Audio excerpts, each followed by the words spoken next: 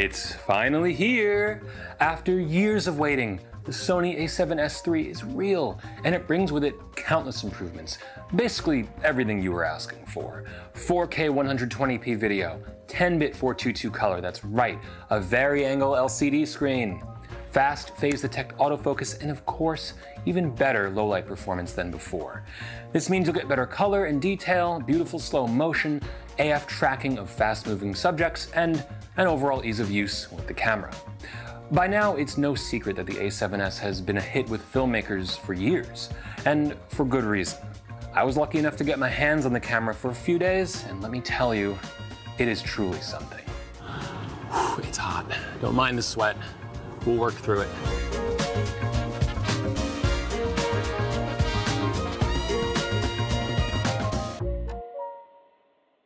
Everything in the a7S III is redesigned, but it's still based on the idea of using a relatively low-resolution 12.1 megapixel full-frame sensor to provide insane light sensitivity. Now inside is a new Exmor-R CMOS sensor which uses a backside illuminated design, bringing twice the readout speed of a conventional sensor. Just about everything on this camera is faster and cleaner due to the Bionz XR processor, which is 8 times faster than the Bionz X. One huge benefit of this setup is that rolling shutter is effectively eliminated, which is a huge improvement, I know, over the a7S II. So where do I begin? Overall image quality on the a7S III is stunning. On the still side of things, images are super clean and sharp. Colors look vibrant but natural, and you honestly don't have to work hard to get a great image out of this camera. The sensor can reach deep into the dark, capturing natural and ambient lighting that you simply can't with other cameras. However, it's the supporting features, such as fast autofocus, that really make the a7S III effortless to use, both in stills and in video. Speaking of, let's talk video.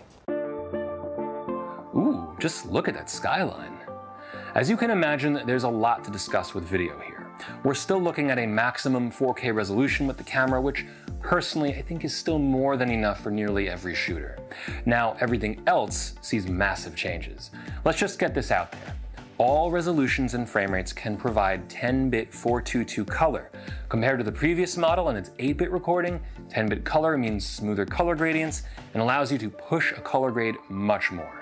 So we have tons of video options here on the camera, and what I really like is that everything's really broken down. So first off is file format. We have all of the XAVC formats. The new ones are the XAVC HS format, which is an HEVC codec, and that gives you a lower bit rate, same quality, so it helps you use smaller capacity cards, or if you even have slower cards, this might actually be good for you. Going down a little bit, we have the standard XAVC S4K and HD flavors. These are the regular codecs that give you long op encoding. And then down below, we have the intra-frame versions. So these are very high 600 megabit recordings. These require a V90 SDXC card or a CF Express Type A. Now going back, we have the actual movie settings. So I'm still in the 4K mode. As you can see here, I have 120p selected. You go in there, and it's just frame rate selections. None of this is tied to your codec or your resolution, so this is all independent. I can go back to 24p for regular recording, and then down here is your bit depth. So you pretty much get the usual 422 10-bit, 420 8-bit, and then also a 60 megabit 420 8-bit as well. Obviously for this, we're gonna stick with 422 10-bit all the way. Perfect for S-Log recording. You no longer have to settle for 420 8-bit. It's been a very bright, humid, hazy week here, so making the most of these kinds of shots, especially the skies, can be tricky in 8-bit. You're very likely to see banding or noise as you grade the image, but that's not a problem here. The a7S III can record up to 4K 120 FPS, and it can do it either as a native 120p file with audio, or as an HFR video with the playback rate already slowed down. The great thing about slow motion is that it's actually usable in all of the recording modes. So you can use it in the 10-bit 422 mode. You can use it even in the all-intra 600 megabit mode. It's pretty much limitless. There's no pixel binning to it. It looks pristine, clean, sharp, crisp, whatever other adjective you want to throw there. The other thing that's really cool is that autofocus, including touch to focus, which is really useful here, is also capable in slow motion. So you can use autofocus in every single mode.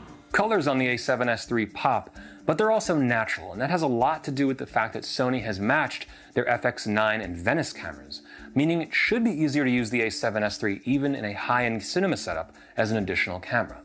If you want, though, there are also 10 new creative looks for those looking to stylize their footage without a colorist.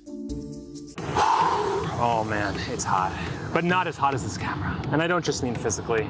I mean feature-wise, of course. Hybrid Law Gamma has actually been on a few of Sony's cameras recently, but this is the first time that it's on the a7S series. And naturally, that means that you can shoot in 10-bit 422.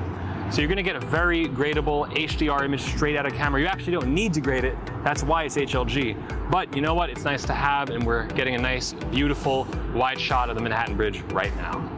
Now here's the big one. 16-bit RAW external recording up to 60p. That's right.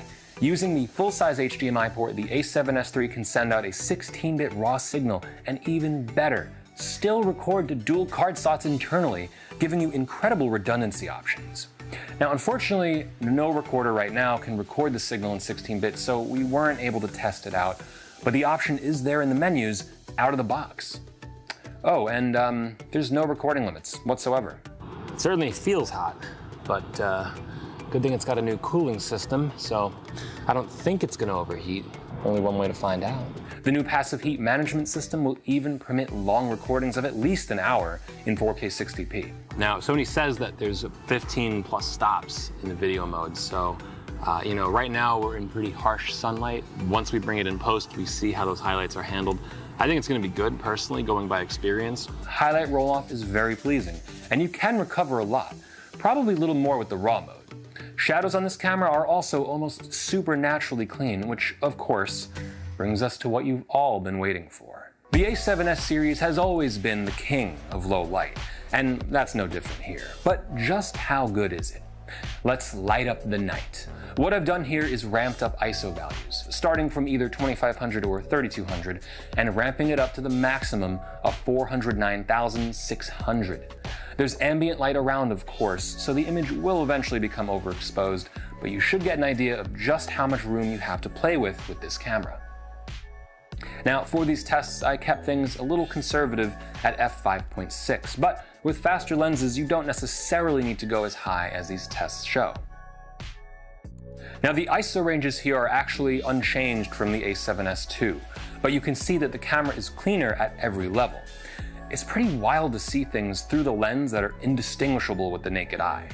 Now, I'm a fan of lighting things, of course, so it's not as though everyone should be shooting at 409,600, but when you can reliably use higher ISO values, it means that you can use softer, smaller lights that delicately paint a scene.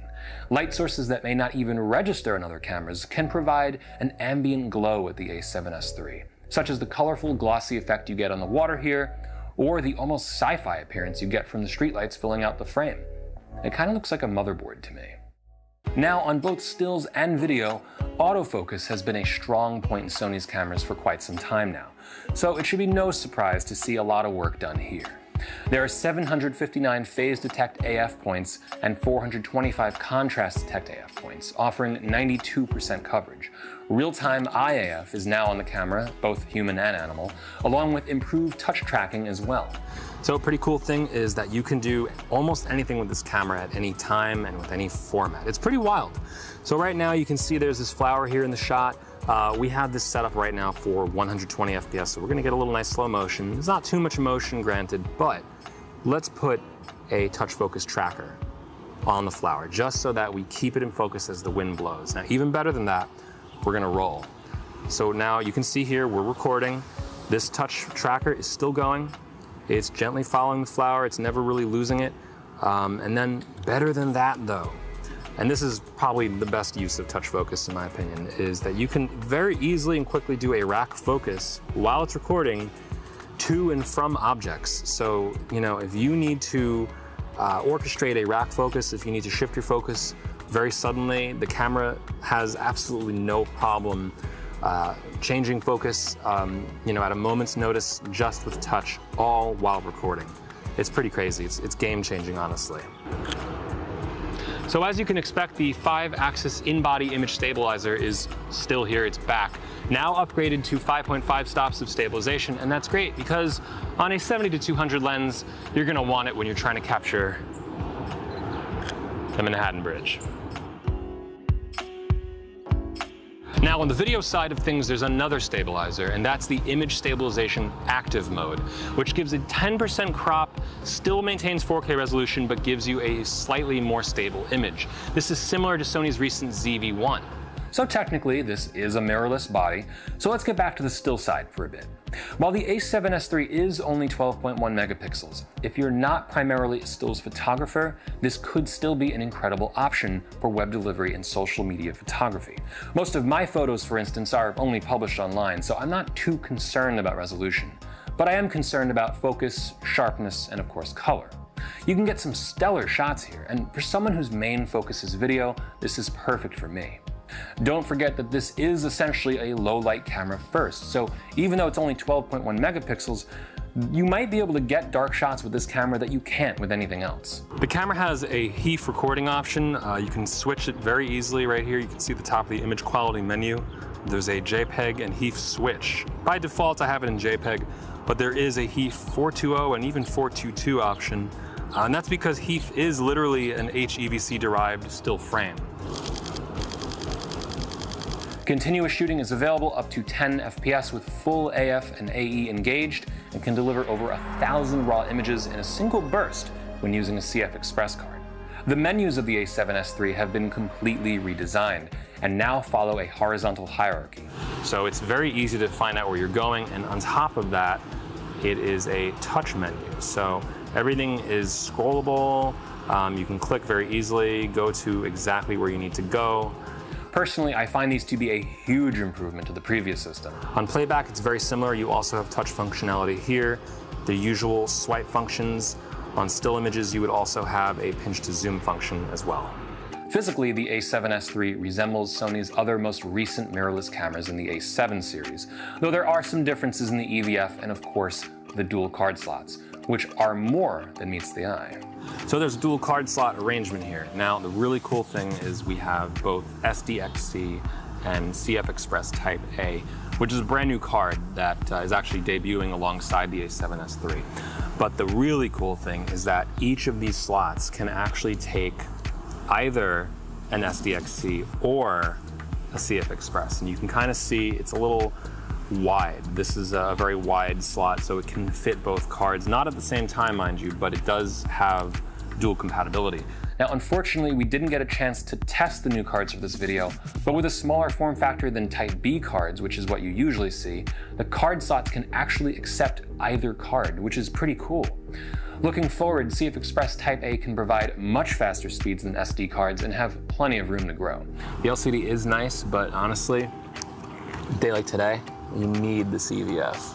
The new QXGA EVF is an OLED display featuring 0.90 times magnification, a 41-degree field of view, and 25mm high eye point. It kind of immerses you in the image. You feel like you're put right in front of the frame, and it helps a lot with composition.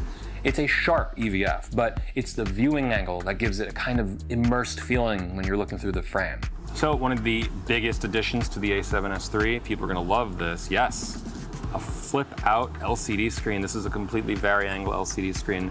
You know, that of course also means that you can do the classic selfie angle.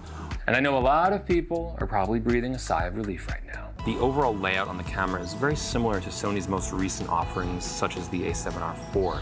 I have to say it's a vast improvement over the a7S II, which was, in my opinion, very cluttered at times. This one also has a completely redesigned mode dial, so switching between video and stills is now only one notch away. And you have, of course, your usual exposure dials, both in the front, the back, and the wheel. So on the left side here, you can see we have a full-size HDMI port. That's what's used to get the 16-bit raw output. And we also have both a micro USB and a USB-C connection. The USB-C connection, by the way, supports both power delivery and connection to a LAN adapter. The camera supports 2.4 and 5 GHz Wi-Fi connections internally, and PC remote shooting via Wi-Fi or wired connections. Now, while we did touch upon the dual card slots earlier, we didn't have a CF Express Type A card to test. With that said, Sony has also announced the first Type A cards launching with the a7S III. The new CEA G series will bring 80 and 160 GB capacities, offering 800 MB a second read speeds and 700 MB a second write speeds, necessary of course for the faster raw burst modes and 4K intra-frame video. Naturally, there's a new reader as well, the MRW G2. The a7S III packs a lot into a smaller, lighter package than other cameras in its class, coming in at only 614 grams. Sony's XLR adapter, the XLR K3M, will now support 4-channel 24-bit recording directly through the a7S III's multi-interface shoe. So, are you excited? The a7S III is a powerhouse of a camera, not only bringing back unparalleled low-light performance, but also adding in recording features and processing advancements that result in some of the cleanest, sharpest images available. Quite frankly, I'm floored with what this camera can do, and between the extreme sensitivity and the super fast autofocusing, shooting feels effortless. That's it for the Sony a7S III. I'm Doug with B&H, and I'll see you next time.